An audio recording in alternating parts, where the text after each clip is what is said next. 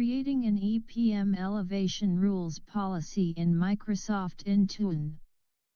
Endpoint Privilege Management (EPM) policies allow you to whitelist specific applications and files that your end users can run with elevated privileges.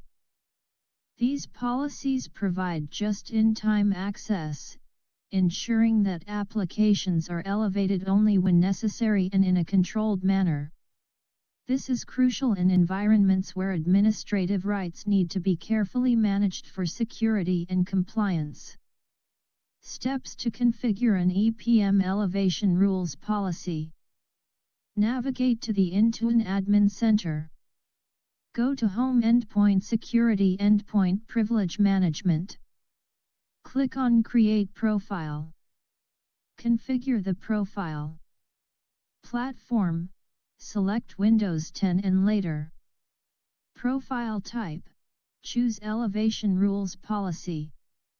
Create Elevation Rules. Click on Edit Instance to start defining rules.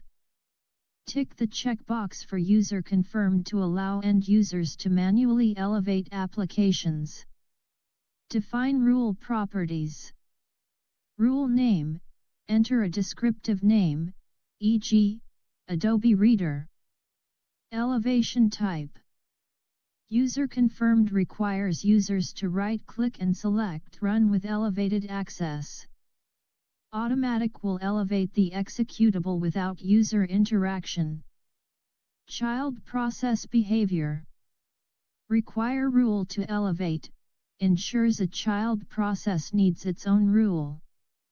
Deny all, blocks child processes from running with elevated privileges. Allow all, allows child processes to inherit elevated status. Not configured, uses Windows defaults.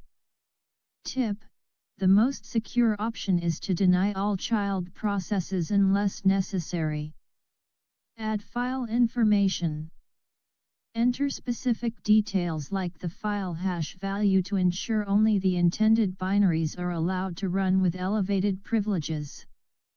Deploy the policy. Once the elevation rules are set, deploy the policy to the appropriate user or device groups.